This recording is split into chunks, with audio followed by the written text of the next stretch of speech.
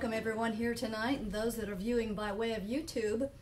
We certainly welcome you and trust that what we have to say tonight will be a source of inspiration and blessing to you. I've given you a handout tonight, and what I want to begin talking about, this may be a little series, mini-series. We want to just simply talk about beyond words and thoughts. You know, I think we have been almost bamboozled and hoodwinked by the fact that we have to say certain words. Many times we have been taught that our thoughts have power and that it's all in the thoughts, and a lot of people will quote the scripture that says, as a man thinketh, so is he. Well, it really doesn't say that. They misquote that many times. In fact, I heard someone on TV quoting that scripture just today, and they stopped after, as a man thinketh, so is he. As a man thinketh. They stopped right there, rather than adding the rest of the words, as a man thinketh in his heart. And of course the heart is synonymous with the awareness and with the consciousness. And so they were teaching the fact that however you think, that is going to be your experience. They just didn't take it far enough. Now, we were all taught that it's all in confession and it's all in our thoughts. And many times, if we made a wrong confession, it would minister fear to us. Or if we were thinking thoughts that were maybe not totally in line with the Word of God, it would minister fear as well. And so I think we need to realize that we must get beyond just the confession of the Word, because how many know you can confess the Word and it still not be in your heart? You can just confess it because you know that that's the truth. You know that's found in your Bible. You're confessing it maybe just from the memory bank, from memorizing certain scriptures. But what I want to show you in this little series is that unless we can get into the consciousness, unless we can get the Word into the heart, quickened in the heart. Now, we know the Word is already in our heart. The scripture says in Jeremiah and the book of Hebrews, He's written His Word upon our heart and upon our mind. And that means that within our heart is the Word already. In our mind is the Word. In other words, our mind is the mind of Christ. So we have the mind of Christ. The Word has been written upon our heart. So why do we have to get the Word in our heart? Simply so it can be quickened there. The Word can be in our heart, but not be a reality, not be quickened there, not be alive there, so that we can walk in it and experience it. So, you know, just as Jesus said in Matthew chapter 6, He said, you cannot add 1 cubit to your stature by thought. That's what He said. He said, take no thought for what you eat, drink, or wear. And then later on He said, you cannot add 1 cubit to your stature, meaning you can't change one thing just with your thoughts, just by thinking positive thoughts. You see, many times we have taught that our thoughts have power, and we haven't realized that that can just be mind over matter or positive thinking. And we know that Zechariah said in chapter 4 and verse 6, it is not by might nor by power, but by my Spirit. And if you look up the word spirit in the Greek, it's the same word as consciousness. So in other words, it has to get a little bit deeper than just positive thinking or mind over matter or renewing the mind as we have taught. I've shared with you how that it's not even about renewing the mind, because when you read that scripture in Romans 12 and verse 2 where it says, not to be conformed to this world, but be transformed by the renewing of your mind, the words of and your are not really in the Greek. So what it's saying is you can experience our Father simply by putting on the renewing mind, not renewing your mind. I don't have a mind to renew, and certainly we can't renew the mind of Christ. It doesn't need any renewing. And so therefore we've got to see that all things come out of consciousness, all things come out of spirit. The power is not just on the thoughts, but the power is on the heart, or the power is on the consciousness, the power is on spirit, or the power is on our awareness. And so once we see that our thoughts are merely an agency or a vehicle to awareness, then we can see the difference there. You see, our physical bodies have been given to us of God as a vehicle of expression. Same way with our thoughts. We have the thoughts of God, and they are a vehicle to awareness or a vehicle to our consciousness. And then out of the consciousness, as it says in Zechariah chapter 4 and verse 6, it is not by might, not by mental might, not by physical or material power, but by my Spirit, as I said, which is synonymous with consciousness. So it's not by might, it's not just positive thinking or mind over matter or renewing the mind. It's not by power. It's not by physical material power. It's not by our decreeing and resisting and denying and binding and loosing and declaring and affirming. It's not by that. He said it is by my Spirit or by consciousness, saith the Lord of hosts. That's Zechariah chapter 4 and verse 6. So what I want to do tonight is just begin to share with you that when we really begin to understand the nature of God and the nature of error, when I say error, I mean sin, sickness, death, and poverty.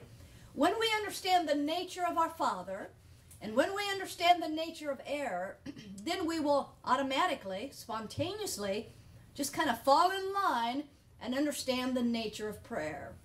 So what I want to do is give you 10 principles of truth that will begin to establish you in the nature of God. And I just want to look at these. I've given you a handout that has all of them there. I didn't write everything out there or type everything out. So I'll probably add some things as we go through these 10 principles of truth to show you, number one, the nature of God. Let me say this again. When you understand the nature of God and you're established in the understanding of the nature of God and the nature of error, then you will naturally be established in the nature of prayer. You'll come to understand what prayer is, and you'll come to understand what prayer is not. So, number one, if you look at your handout there, the first one that I have there, and these are so vitally important, again, just talking about the nature of God, spiritual life is an inner experience. No matter what mode or what method is used, that experience is possible based upon our motive to know Him and to discover truth, to have truth revealed. So in other words, the first one there is the motive is not a bunch of natural means and modes and methods, but the motive to experience our Father. And remember, He's on the inside of us. He's not out there. He's not on some planet called heaven. He's nearer than our breath, closer than hands and feet. He is our very life. So when we talk about God, when we talk about Christ, when we talk about the Father, we're not talking about some entity on the outside of us. We're talking about He who abides on the inside of us. We're talking about He that we are one with. So as it says there, number one, spiritual life is an inner experience. And when the motive is to experience and have truth revealed, to know Him aright, and to experience Him, you see, then we can begin to really make some strides in our experience with the Father. You know, Simon, I believe it was in the book of Acts, he saw the miracles and the signs and the wonders, and he wanted to buy the gift of God. A lot of people today still are trying to buy the gift of God. See, as long as a person just wants to know the Word to demonstrate health, to demonstrate prosperity, to demonstrate something in an outer sense, it will not happen. Now, I know the Scripture tells us that these signs shall follow those that believe, but what is our motive tonight? If our motive is to experience Him and Him alone and know Him aright, not to demonstrate healing or health or signs and wonders, then we're going to begin to experience Him. I believe signs and wonders and so forth will automatically happen, but you see, so many people in ministry today want to wow people. And they want to wow people by, being able to lay hands on people and seeing the blinded eyes open and the deaf ears unstopped, and to see people, people that maybe have been paralyzed, to see them walk. And they really, really believe that ministry is just to do that. Well, when Jesus said, "These things shall you do, and greater," He was not talking about opening a blinded eye physically, opening a deaf ear physically, or causing a person that's paralyzed to walk physically. The greater works, I believe, are to lift people, minister a word that lifts people out of the whole realm of death, and then all of those things will naturally begin to follow. Signs and wonders and so forth will naturally follow the ministering of the Word of God, and will lift people out of the whole realm of death to where they realize their oneness in Him, to where they then experience fruit that remains. They're not healed one day and sick the next, or prosperous one day and the next day they can't pay their bills. It's not about that.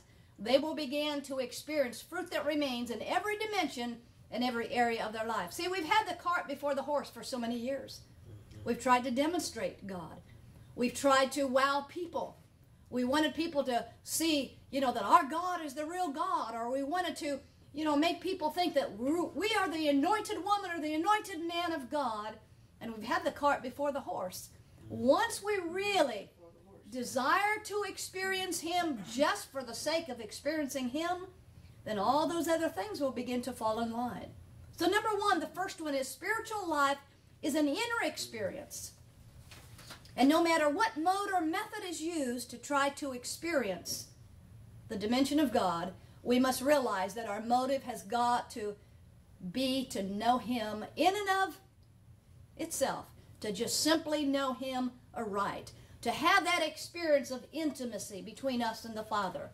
And until we are at that place and nothing else matters in ministry, it's just going to be fruit today and gone tomorrow. It's not going to be something consistent. The Bible talks about the valleys brought up and the mountains brought down. What does that talk about? It's talking about a leveling and an evening in a people's lives. So number one, if our motive is just to know Him, period, then we're going to begin to experience Him like we have never experienced Him before. Number two, no matter how intelligent a person is, that will not bring spiritual experience. You could have a whole alphabet soup behind your name, PhD, DDD, matters not. It has nothing to do with our intelligence. We have got to actually die completely to the outer realm in order to really experience our Father. You see, there is no God in the human world. If there was a God, now don't misunderstand, God is omnipresent. He's everywhere present. But how many know He said that He is not, my kingdom is not of this world. Right. So in other words, if God was the God of the human world, would we have wars, and would we have pestilence, and would we have the Ebola epidemic? Would we have all of those things? Nope. Absolutely not. You see, there'd be no wars. There'd be no disease. If we could just think of how it was before Adam partook of the tree of the knowledge of good and evil, how was it? He was placed in a finished work. He was placed in a perfect environment with a perfect heredity. There was only God and nothing else. Any need that came up in Adam's life wasn't really a need to him because he lived out of the isness of God. He just naturally lived out of the isness of God. As I said last week, birds aren't aware of the air and fish aren't aware of the water. They just fly and swim, you see. And so Adam, before he partook of the tree of the knowledge of good and evil, he just lived out of the nowness of God, the isness of God, the asness of God. And you see, the scripture says in Genesis chapter 1, in the beginning God. Yeah. In the beginning God. So if we would look back and if we could just see how it was before Adam partook of the tree of the knowledge of good and evil, there was only God and nothing else. And he just naturally lived out of that. And so that's so important for us to understand that the isness of God and the nowness of God, if we can just live out of the isness and the nowness of God, we could live exactly the way Adam was created to live in the beginning. So, as I said, there is no God in the human world. Otherwise, there'd be no wars, there'd be no pestilence, there would be nothing of that sort out in our world.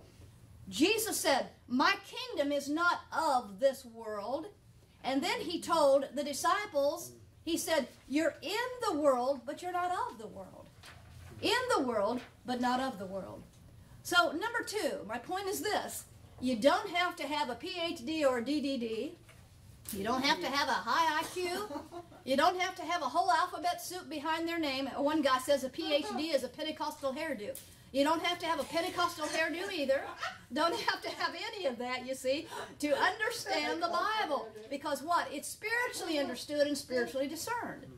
There's nothing, I know people who have a great relationship with the Father and communion and fellowship, and they're illiterate, can't even read. Yeah. I have a man in my church in Portland that has a very close relationship with the Father, and he's been illiterate all of his life. Can't even read. So it's not based upon our intelligence, how smart we are. Of course, there's no premium on being dumb either, but let me just say, it's by the Spirit. It is by the Spirit. We are Spirit-taught, Spirit-led. All we have to do is acknowledge Him in all of our ways, and He'll direct our paths. He'll reveal Himself unto us. So, number one, the first one we looked at there has to do with motive. Number 2 has to do with intelligence. We don't have to be highly intelligent to understand the things of the Spirit. I heard a man years ago that's on national television today. He said, the thing you spend most of your time on is what you're going to depend on. So if you spent many, many years in Bible college, studying the Scriptures, learning eschatology, and all of the historical events of the Bible, if you spent many, many years doing that, that's what you're going to depend upon. But you see, we depend upon the Holy Spirit to reveal and to quicken His Word to us. Number 3, the third thing is, and this is hard many times for people to understand, especially what we have come out of in the faith realm. Teaching that you got to name it and claim it, you know, and as some say, blab it and grab it.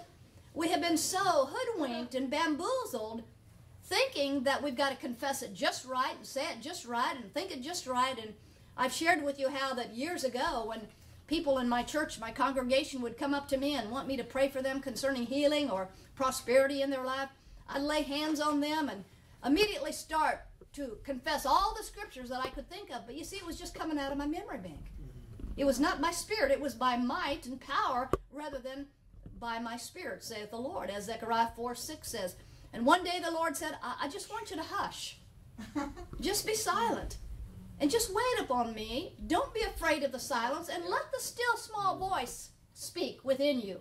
And then when the still small voice speaks and is raised up within you, then if you're so inclined spiritually, utter those words. Because when He utters His voice, the earth melts, as it says in the book of Psalms. And so, number 3 is this. We do not go to God for a God power or to do anything. We go to God within to commune, to tabernacle with Him, to experience Him. Because any time that we're asking Him to do something out here, we're setting up a sense of separation. Someone says, now how could I set up a sense of separation if I'm asking God to do something for me or to bring about a manifestation? Well, first of all, when Jesus went to the cross of Calvary, it says that He went there for this purpose. The Son of God was manifested that He might destroy the works of the enemy. Sin, sickness, death, poverty was rendered powerless. So the reason we don't have to go to God for a God power to do something is simply because there's nothing that has to be done. We just need to wake up to the fact that He finished it at the cross. He put us in a perfect environment with a perfect heredity. So we don't need to get a greater power, which is God's power, to overcome what we consider to be a lesser power. What we need to do is simply realize there's only one power. There's only one presence. There's only one mind. Now, no, religion hasn't taught us that, because they taught us there's, more than one presence and more than one power, the power of sin, sickness, death, the devil, and Satan, and all of that. But Jesus eradicated that at the cross of Calvary. And so now, since the death, burial, and resurrection, there's really only one reality, one power, one presence, and one mind. And so we have been taught that we've got to go to God to get this greater power to overcome what we consider to be a lesser power. And what we do is we set up a sense of separation. Because everything that we think we have need of, every apparent need that we have in our life, we already are that. He is that as us. See, He is all in all y'all. That's what the scripture says. He is all in all. He not only made provision, but He placed that provision on the inside of us. And so if it's health that you need, if it's finances that you need, you simply need to realize, as Matthew 6:33 says, seek ye first the kingdom of God and His righteousness, and all of these things that you have an apparent need of will be added, attracted, or just unfolded, because it is who He is in you, through you, and as you. As He is, so are you in this world. So if as He is, so are we, then that means that we have no need of anything. Oh, we can have an apparent need of things, but we need to realize, instead of asking God for those things, we need to realize He is that on the inside of me right now, and all I have to do is live out of the nowness of who He is as me, because He is all of those things that we think we have need of. Whoa. See, and that's why David could say, the Lord is my shepherd, I shall not want. Even back in the Old Covenant, he realized that the Lord God was everything he had need of. And even though at that time maybe God was more or less just with them, now He's in us. And in a greater sense, everything we think we have need of, He is that in us and as us. See, because that's double-minded to think I've got to ask God for this, that, and the other when He already is that in me. And what that does is set up a sense of separation, you see. We are one in Him. God is indivisible. We are one. We are as one with our Father. We are one in Christ Jesus tonight. Nothing or no one can separate us, the Bible says in Romans chapter 8. We're so one in Him. So number 3, we don't go to God for a God power, to get a greater power, to overcome a lesser power. We go to God, you see, to commune within. See, one of the meanings of where it says, seek ye first the kingdom of God, in Matthew 6:33, seek means to worship. It's not like we're seeking, where are you, God? No, we know He's right here. Closer than our breath, nearer than hands and feet. So it means to worship. It means to draw. Seek means to draw within, to live from the inside out rather than from the outside in. So we don't go to God for a God power to do anything whatsoever. That's number 3. Number 4, all religions teach, and this is another big one, all religions teach that God is a God that rewards and punishes. So we need to be good so we get rewarded, is what religion teaches, and we need to shun being bad or shun the evil so that we don't get the wrath of God or the judgment of God or the punishment of God. And what they fail to realize is that they set themselves in motion the law of sowing and reaping. That's what we need to understand. God is the law of our being. We are one with Him. And it's not God that rewards. See, He is our reward already. And we were punished at the cross of Calvary and judged over 2,000 years ago. His judgment was our judgment. We're not looking for any judgment to come. People say, well, if God doesn't judge America, He's got to apologize to Sodom and Gomorrah. Honey, He judged America and the whole world over 2014 years ago. His judgment was our judgment. His crucifixion was our crucifixion. His death was our death. His burial was our burial. His quickening, raising, and seating was our quickening, raising, and seating. Amen. He did that as us. It says, He who knew no sin became who we were, became sin, that we might be made the righteousness of God in Christ Jesus. So you see, God is not rewarding and punishing. You could not be good enough for God to reward you or bad enough for Him to punish you. So it's not about that. It's just simply that the church has failed to realize that we set in motion that law of sowing and reaping. Now, what I want to talk about a little bit is, what does it mean to really sow to the Spirit? Now, to sow to the Spirit would mean a number of things on a couple of different levels. To sow to the Spirit, number 1, would be that I acknowledge the death, the burial, and the resurrection and what that did, and what that means to me. Number 2, to sow to the Spirit means that I realize that He is the source of everything within my life. He is the source. When I acknowledge the Lord in all of my ways, then what happens is the law of the Spirit of life naturally begins to flow. Divine law begins to flow. Divine grace begins to flow. Divine presence begins to flow. The divine activity of the God of my being begins to flow. Amen. In fact, Proverbs 3:8 is the scripture that I've quoted several times already tonight, where it says, in all of thy ways, not in a few, in all of thy ways acknowledge me. And where do we acknowledge Him? That we're one with Him. Yeah. And then it says, He shall direct all of our paths. When we acknowledge Him in all of our ways and everything that we do, He shall direct our paths. Now, I made a statement a couple of weeks ago that I want to go back and just kind of add a little bit to. I was driving down the road going to the church that I pastor in Portland a few weeks back, and I heard the Spirit raise up within me and say, you're not in the car's in you. And then He said, when you go in a plane, you're not in the plane's in you. And then He said, your body, you're not in your body's in you. And so I began to meditate upon that. Lord, what exactly are you saying to me? And this is what He began to explain to me. When we get in our car, when we acknowledge Him in all of our ways, even getting in our car, and that only takes a second. Lord, I thank you. You are my safety. You are my protection. Acknowledging Him in all of our ways. Then you see that conscious awareness will what? Direct all our paths. And He is then our safety in our experience. And He is our protection in our experience. So you see, who's driving the car then? The car's not taking me down to Portland automatically and naturally. Consciousness. Out of my consciousness. He is the safety and the protection. I get in a plane, the same thing is true. When I acknowledge Him in getting in that plane, Lord, I just thank you that you are my safety. Yeah. You're not going to bring me safety. You are that in me, through me, and as me. And then what happens is safety and protection is just there naturally. Now, in our body, what about the body?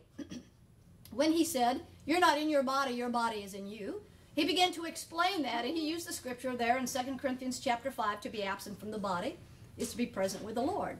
In other words, my life is not sustained only if every organ in my body is working properly. My life is sustained by consciousness. Yeah. My life is sustained by the awareness that I have of my oneness in Him. I could have an organ, any one of us tonight could have an organ that's failing tonight. And guess what? That is not what sustains our life. Now, for a lot of people it is, because their trust is in material, you see. Their trust is in the outer realm. But when our trust is in the God within us that we are one with, and we know that He is our all in all, and we live from the inside out, and we acknowledge Him in all of our ways, in our getting in our car, getting in a plane, in our body, in every area of our life, when we acknowledge Him in all of our ways, then consciousness ensues. Safety is there naturally. Protection is there naturally. And I'm not dependent on the outer realm. In my body, I'm not dependent on whether my heart, my kidneys, my lizard, my gizzard is working properly. I'm dependent upon consciousness that I'm one with. See, I put on the mind of Christ in those areas, and so that is what is guiding. See, acknowledge Him in all your ways, and He within will direct thy paths and so forth. Now, I understand that when we have some situations in the outer realm, when we acknowledge Him, let's say you have some sickness in your body. Listen, when you acknowledge Him and you begin to live from the inside out, all of those things can just naturally dissolve. Yeah. And you know, someone asked me, well, what happens when that takes place? Well, if you went into a dark room and you flipped on the light, let me ask you the question, where does the darkness go? Well, it goes nowhere. Why? It's a no thing. In Isaiah chapter 40, He said the realm of man, which includes sin, sickness, death, poverty, anything you can think of, He said it's nothing. It's less than nothing. Remember when the armies were coming against Israel, and Israel was way outnumbered by the armies, and they were scared to death, and the men went to Hezekiah and said, you know, what's going to happen to us? We're outnumbered. We're going to be slaughtered. Hezekiah goes to the Lord and comes back with the answer, and the Lord said, it is nothing but an arm of flesh. And what did it do? It dissolved all of Israel's fear. All of the men on the battlefield, it dissolved their fear. And you know what? They didn't even have to fight. The enemies fought against one another, and all they did after the war was over is go out and pick up all the spoils. They got mighty rich over that. You see? And the same way with us. Where does sin, sickness, and death, and poverty, where does it go? Well, it's dissolved. Yes, a pain may leave, you know, a lump may dissolve and so forth. But it really goes nowhere, as we realize it's really a no thing because of what Jesus did to it at the cross of Calvary. So the thing we need to do is just begin to live from the inside out and realize it's not by mental might. It's not by mind over matter. It's not by our thoughts. It's not by quoting scriptures out of our memory bank. It is not by positive thinking. It's not by renewing the mind. It's about putting on the mind of Christ, but not renewing your mind, because you don't really have a mind to renew. You got rid of that mind when Jesus went to the cross, and all you have is the mind of Christ. So Paul said, put on the mind of Christ. Not renewing your mind, it's putting on the mind of Christ. And that's what it means to live from the inside out. Now, number 4 was what? All religions teach that God rewards and God punishes. So people seek to be good rather than living from the inside out. They seek to be good, so they get rewarded when He already is their reward. They seek to shun evil, so they don't get punished when He's already punished us at the cross of Calvary. The old man was punished for what he did. His judgment was our judgment. And so what is this talking about? It's talking about the fact that we need to realize that we, God is the law of our being now, we have the dominion, not over something, but to live in paradise, or to live in this dimension of spirit.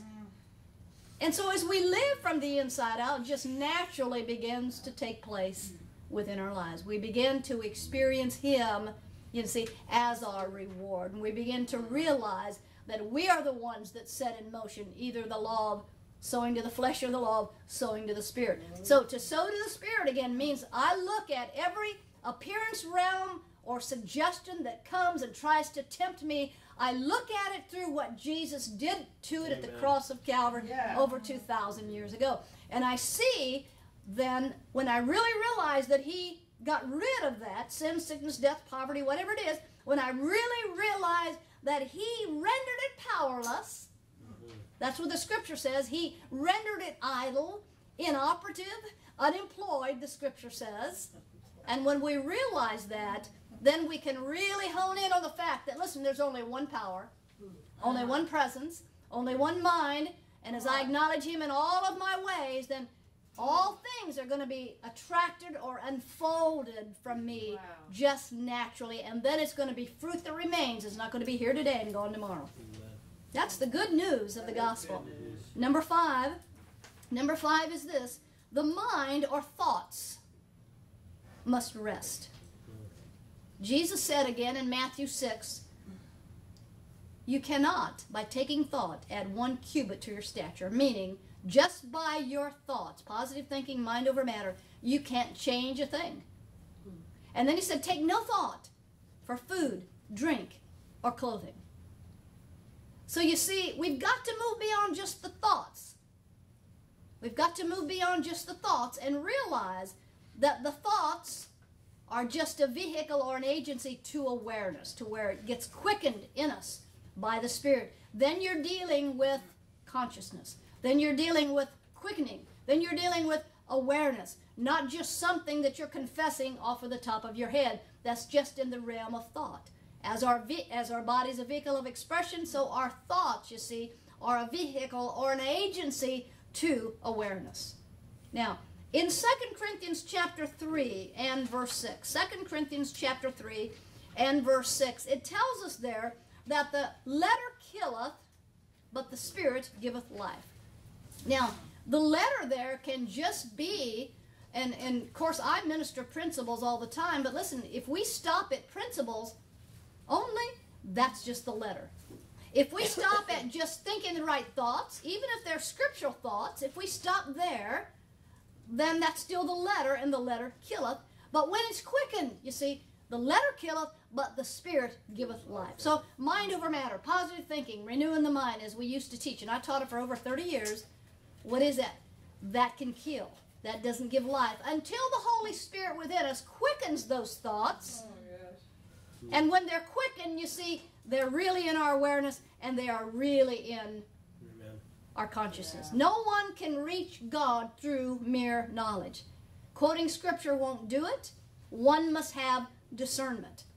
1 Corinthians 2:14 says, the natural man, because the natural man is the man that is just thinking out of a carnal reasoning or a natural mind, it says the natural man cannot receive the things of the Spirit. They're foolishness unto him.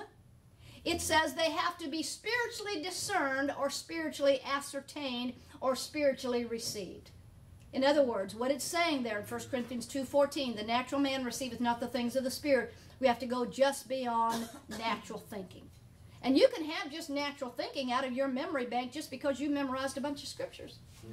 I know a man tonight, they say, he's on television, very popular man, and no need to mention any names because we're not trying to criticize anyone, but I hear that he has memorized the Bible from Genesis to Revelation. And to sit under that ministry, let me tell you, it is dead as a doornail. There's no life. It's in his memory bank.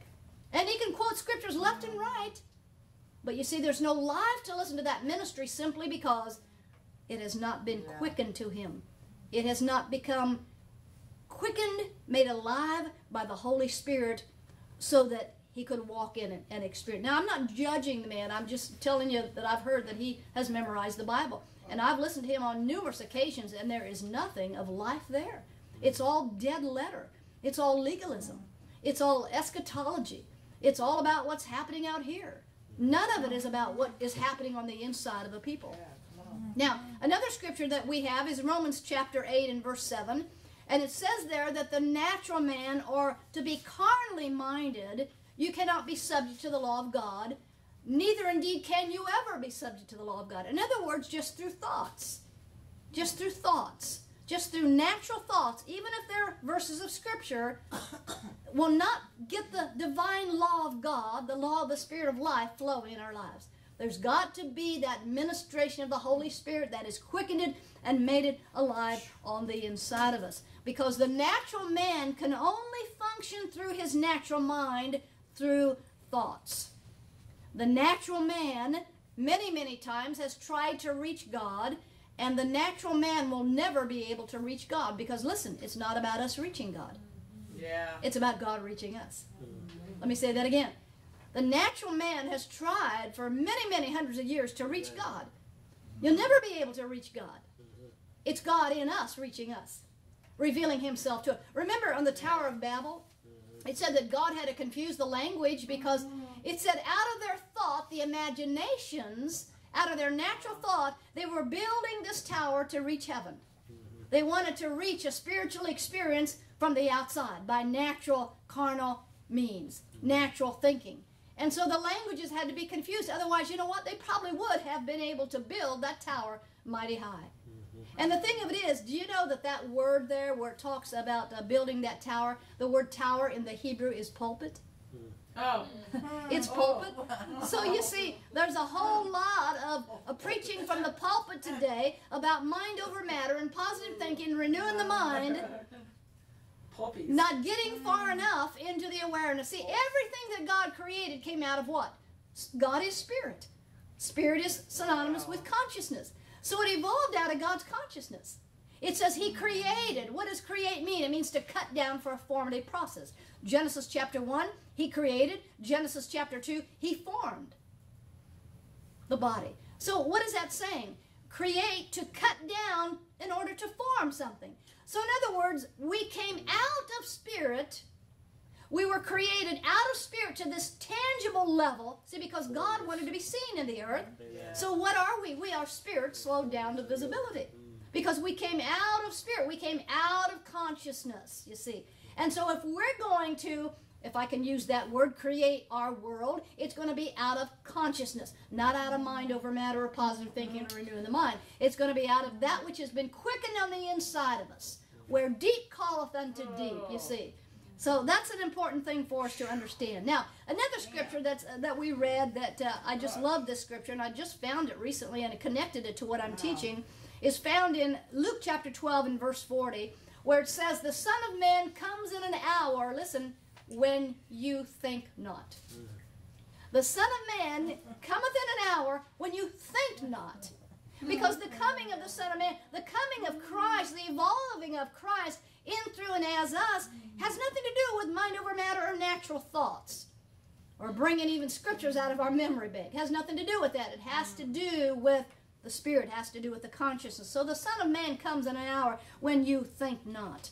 And all we can do is just mainly be open for the unfoldment, and that's what it means where it says in Matthew 6:33, seek ye first the kingdom of God, and all of these things that you have need of will be added. Now, I've added another word there. All of these things will be unfolded because they're already within us. We lack nothing tonight. He is all in all. We lack absolutely nothing tonight. We are immortality personified in our bodies. He is, let me say it the right way, the correct way. He is the immortality of my body. He is the incorruptibility of my mind because I have the mind of Christ. He is the eternality of my spirit in, through, and as me tonight. He is that, you see. So we lack nothing tonight. And when we live out of the isness of God, which means what? Right now, he is everything we think we have need of. When we live out of the nowness, not tomorrow, because listen, tomorrow never comes. When tomorrow comes, it's now. Yesterday is past. So if we can live out of the nowness of God and the isness, that means I'm awake to the realization to right now, God is everything that I'll ever have need of from here on out to here on out. So you see, what has to take place is we just simply have to be open ourselves up for him to reveal himself, for the Spirit, for us to be awakened to the Spirit. You know, I remember years ago hearing teaching, well, one day Christ is going to wake up within us. Well, he's never asleep in us. Spirit is never asleep in us. We're the ones that are waking up to the activity of Spirit. Yeah. You see, we're the ones that have been asleep. And this is why all the way through the New Testament it talks about awake and wake up and be sober. Paul said it this way, awake to righteousness and sin not, or don't have mistaken identity, or don't have a sense of separation. That's what sin means in the New Covenant. See, Old Covenant, sin was what they did. Right. In the New Covenant, sin is missing the mark. It's mistaken identity. It's not the little sins that people do out here. It's not that at all. Sin, awake to righteousness and sin not. Sin, there has two Greek words. One is harmatia, and it just means to miss the mark or to have a sense of separation is what it means. There's peritoma. Now that's the sins of the flesh, you know, that Paul talked about. But you see, we don't commit the sins of the flesh out here unless we first have the harmatia type of sin, the mistaken identity, and the sense of separation. That is what causes us to do things out here then, to sow to the flesh and get in trouble. But it starts on the inside. It starts with the harmatia sin, the mistaken identity, not knowing who he is in, through, and as us. Amen. See, because when we really know who he is and our oneness in him, I'll tell you what, all we want to do is just righteous all over the place. Amen. We just want to righteous all over the place. We do not want to get involved in works of the flesh or anything of that out there. Once we realize our oneness that we have in him and we know who he is in us, through us, and as us. So, number 6. The next one is found in Romans chapter 10, 6 through 8. If we're looking up to God, wanting him to do something, or trying to get him to come down to us, we're missing it by a million miles. See, we must be convinced that God does not reward good or punish evil. And the scripture here in Romans 10, 6 through 8 says, who shall ascend into heaven? That is to bring Christ down from above. How many know some people are still trying to get him to come down and do something? And listen, he ain't going to do anything. He's done it all already, and now he's the law of our being, and he says, now you. Right. Just like when Paul the Apostle had the thorn in the flesh, and he went to God. He said, God, will you remove this thorn? And the Lord said, no, Paul. My strength is made perfect in weakness. As you yield the outer to the inner, as you allow the outer part, the feminine principle of your being, to be conceived by the masculine principle of your being, amen, as you'll just yield, just rest and realize, you see, then you won't even give a hoot about that thorn of the flesh. Mm-hmm. You know, you'll be agreeing with your adversary, and then it'll just naturally be swallowed up. So he was saying, and God was saying, I'm not going to do it for you, Paul. You've got the mind of Christ, the faith of the Son of God. You have the revelation of the death, the burial, the resurrection. You have everything. You lack nothing. You just yield and rest and realize, and that thorn won't bother you whatsoever. Come on. And then Paul finally got to the place in the book of Philippians. He said, in whatsoever state I find myself in, I'm content therewith. Amen. Mm-hmm. And what does content mean? I'm totally unaffected by anything that's going on the outside. When we get to that place, by living from the inside out, I'll guarantee you, you won't care about this, that, or the other. You'll be agreeing with your adversary, which means have a healthy mind. Put on the mind of Christ about that which tempts you, or something in the appearance realm that makes a suggestion to you to try to bring you down or depress you. You won't care about it because you'll be so living from the inside out. And you'll turn around, all of a sudden you'll realize that thing, whatever it was, is just gone. Amen. You may go days and not even realize that that thing has been gone, you see. But you see, we have been taught in the body, we got to decree, we got to declare, we got to resist, we got to bind, we got to loose, we got to declare, we got to affirm, we got to do all this stuff. Ain't nothing you got to do. Pardon my improper English, but there ain't nothing you have to do except rest and realize. Not rest and be passive, but rest and realize there's only one power, only one presence, and only one mind. We must rest and realize what Jesus did when he went to the cross of Calvary. What did he do? He rendered everything that would oppose us in the realm of appearance. He rendered it powerless. So Romans 10, 6 through 8, who shall ascend into heaven? That is to bring Christ down from above. Or who shall ascend into the deep? That is to bring him up again from the dead. Now listen, but what saith it? Here's the answer. The word is nigh thee, even in thy mouth and in thy heart. Consciousness. So you see, out of the abundance of the heart, the mouth speaks. As a man thinketh in his heart or consciousness, so is he. So I'm not saying that we don't speak words, but let it come out of our consciousness rather than the top of our head. That's all I'm saying about that. And we have been so bamboozled in religion. Oh, just speak the word, sister, speak the word, speak the word. You can say I'm healed all day long, and that doesn't make it so. Amen. You can be sicker than a dog. You can say, I'm rich all day long, and that doesn't make it so. You can be poor as a church mouse, whatever that is. Right?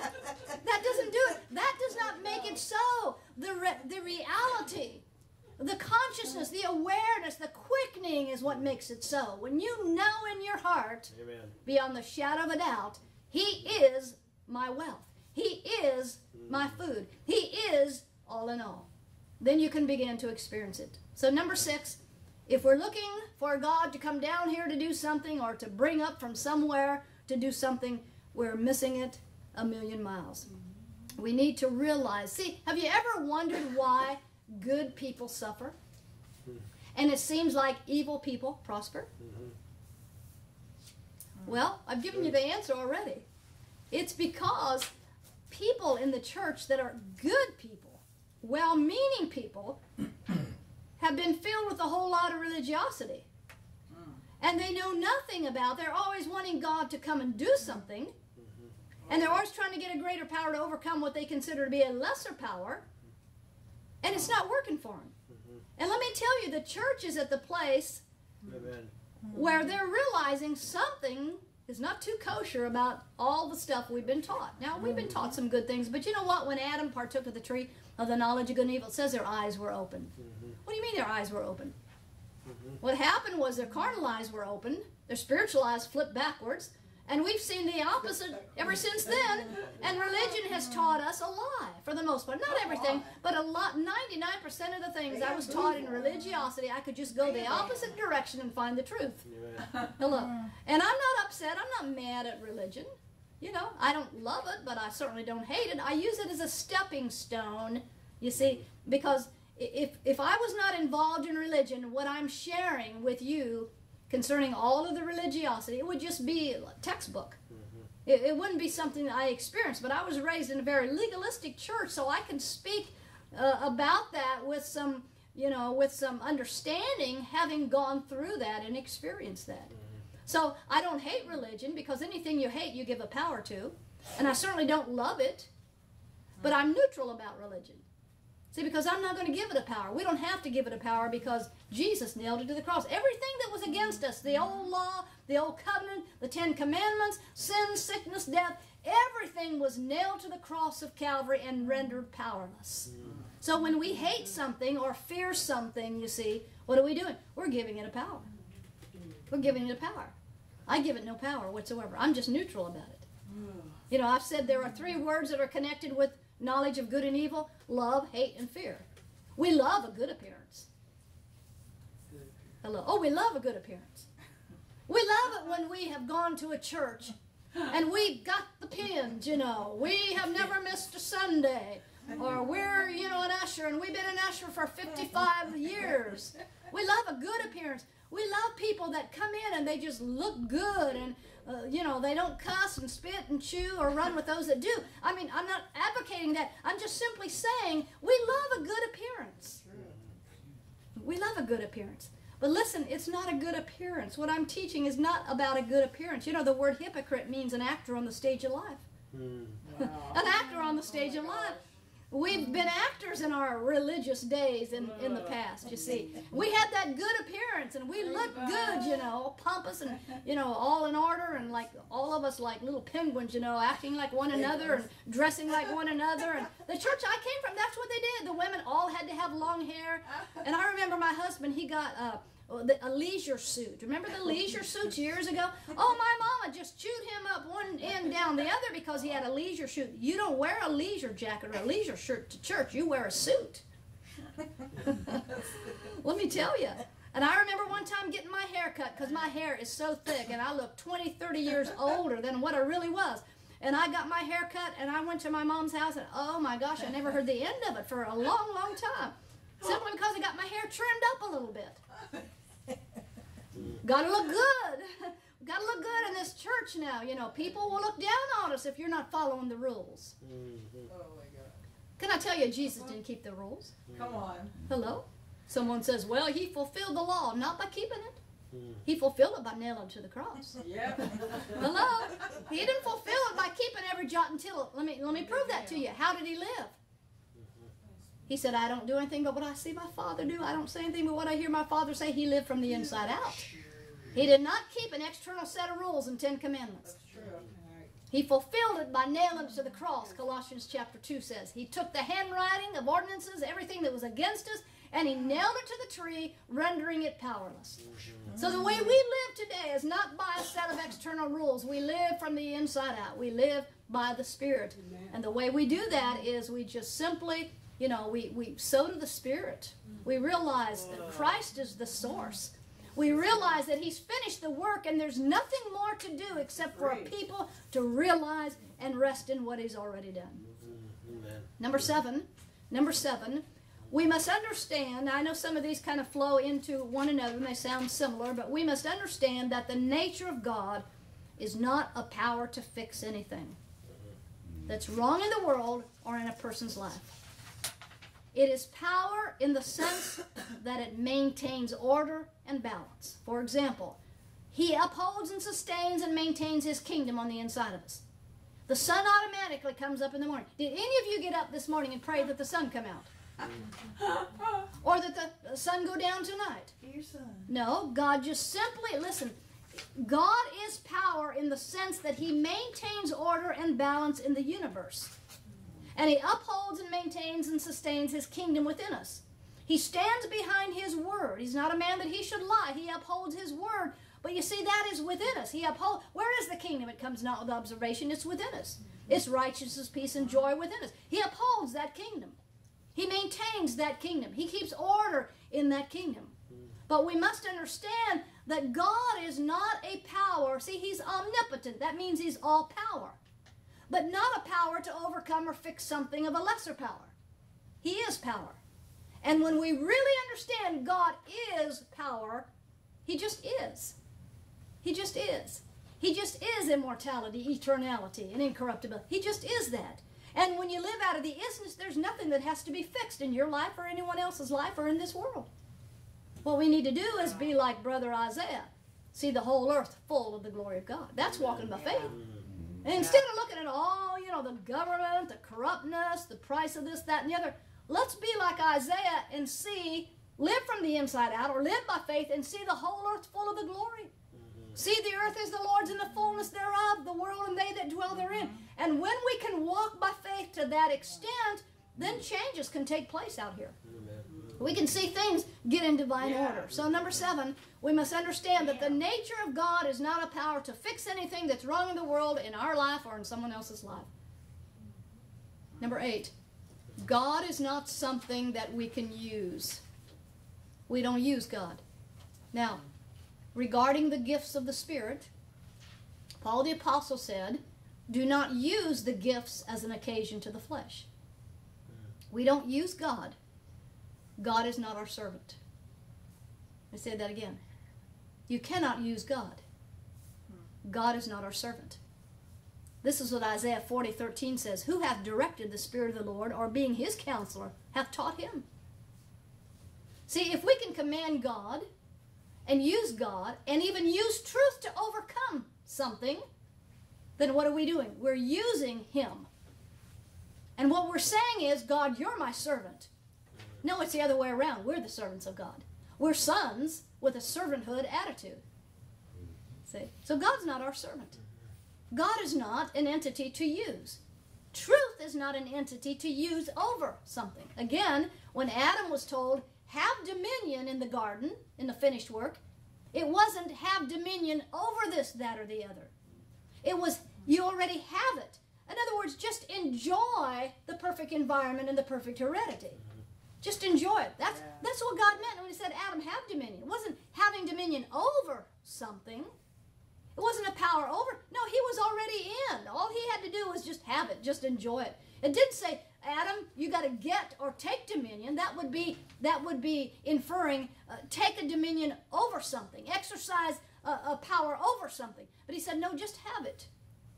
And then when you get into Romans 5:17, he says, we reign not in the world. We reign in life. We reign in this perfect environment through the gift of righteousness and the abundance of grace. We reign in life, it says. So in other words, our reigning is not power over something. Our ruling is not ruling over something. Our having dominion is not taking or getting dominion. It is having it and ruling in life, enjoying who he is in this perfect environment and perfect heredity. It's rest and realizing. That's what it is. Yep. Number 9, This is another biggie for a lot of people. You cannot influence God by begging, beseeching, praying, fasting, tithing. Hello. Now, I'm for all those things, but not to get more righteous. We do those things because we are already righteous. He is our righteousness. But you can't influence God by any of those things. God is not a God to be influenced. And until people see that, they're nowhere. Except still begging and commanding and decreeing and declaring and binding and loosing and affirming and all of that stuff that we were taught to do in that holy place dimension. You know, and I'm not saying that that didn't work at times, but here's the question. Was it fruit that remained? No. We were, you know, we'd get healed one day, next day we'd be sick, or a month or a year. We'd get a great financial blessing and maybe be broke in a month or two. It wasn't lasting. See, what our Father is after is a people to live from the inside out to where everything that they experience of the kingdom of God is perpetual. It never ends. It's fruit that remains. It's continuing fruit, as John 15 says. It's a perpetuity of who God is in, through, and as us. It's not having it one day and losing it the next. See, and listen, the world is looking for a people of consistency that they can look upon. How does the scripture say that they'll know us? By our fruit. But not fruit that's here today and gone tomorrow. Fruit that remains, remaining fruit. So number 9, you cannot influence God. No matter how you try, what you do, you can never influence God. He's already finished the work and given you all things that pertain to life and godliness. He's already blessed us with all spiritual blessings in the heavenlies. Given us all things that pertain to life, natural life, and godliness, spiritual life. We lack nothing. Why? Because He has no lack. And He is all in all. Salvation, sozo, in the Greek, it means nothing broken, nothing missing. Nothing broken, nothing missing. So that tells me I'm already in a perfect environment with a perfect heredity, so I just need to have dominion in there. Just live it. Just enjoy, yes sir. Just enjoy it. Just enjoy it.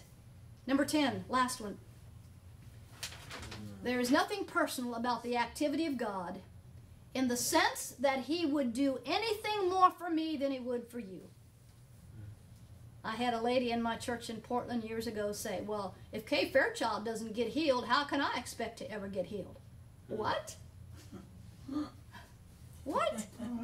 The rain falls on the just and the unjust.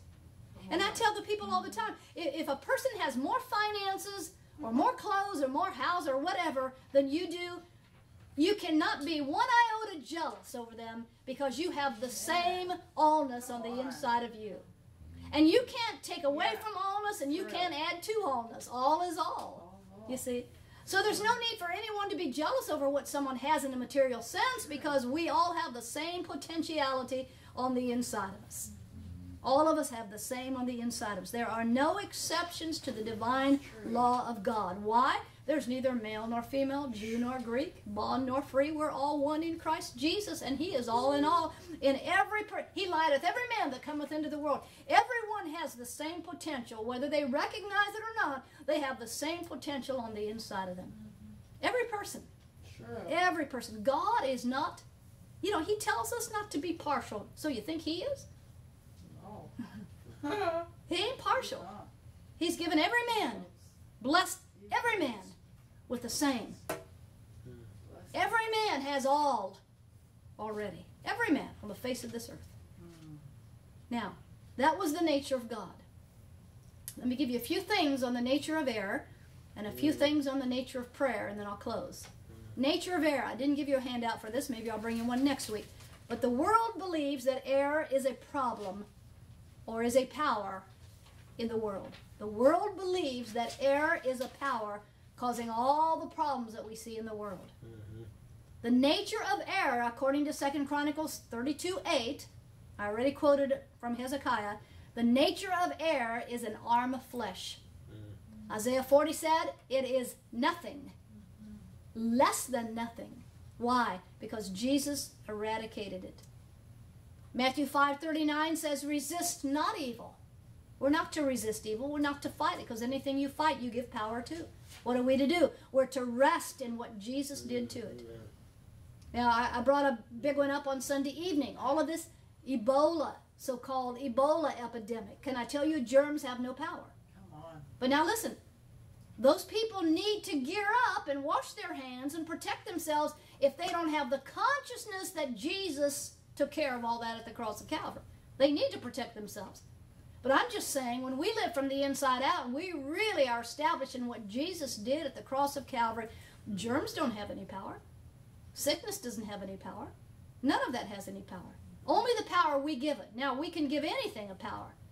But in and of itself, sin, sickness, death, corruption, none of that has any power in and of itself, other than the power we give it by believing that it has a power.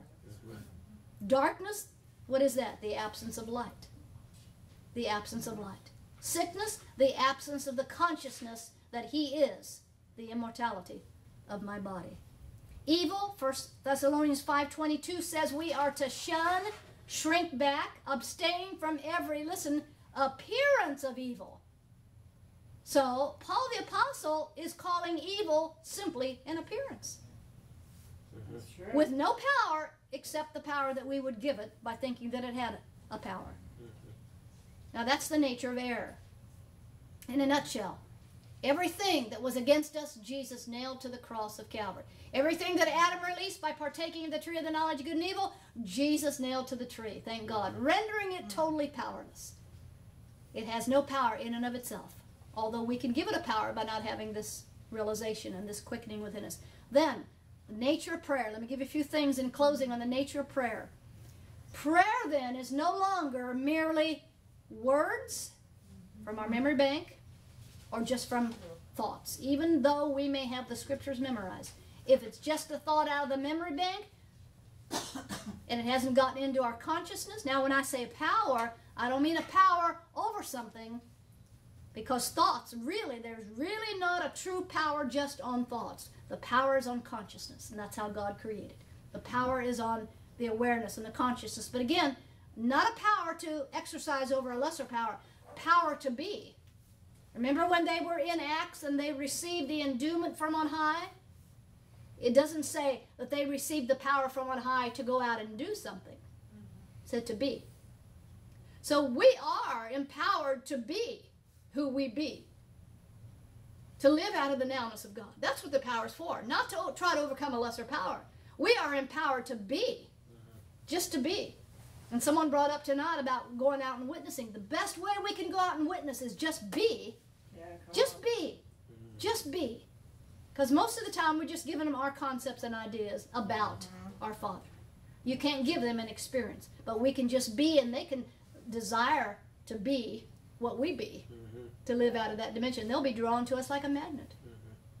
So no longer prayer. The nature of prayer is no longer just words and thoughts, but must come out of consciousness. Not by might, mental might, not by physical and material power, but by my spirit or consciousness, saith the Lord. It's not asking to do something. It's not even having a desire or expecting something. Because all things are already done. And they are on the inside of us. The only thing that I expect, the only desire I have, is like Paul the Apostle, I want to know Him. Not just know about Him, I want to know Him intimately. That's what Paul said. I'm like, Paul, you don't know Him? You wrote over 2/3 of the New Testament?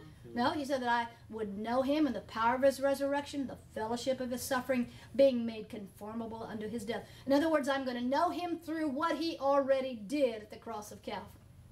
And who He is in me, through me, and as me. Prayer is a state of silence in which we become receptive to the still small voice on the inside of us.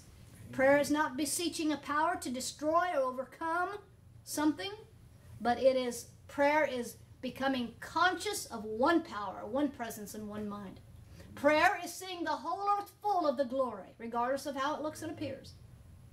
Prayer is seeing the earth is the Lord's and the fullness thereof. That's true prayer. That's true prayer. It's just realizing. It's just resting. Prayer is communing. Prayer is fellowship.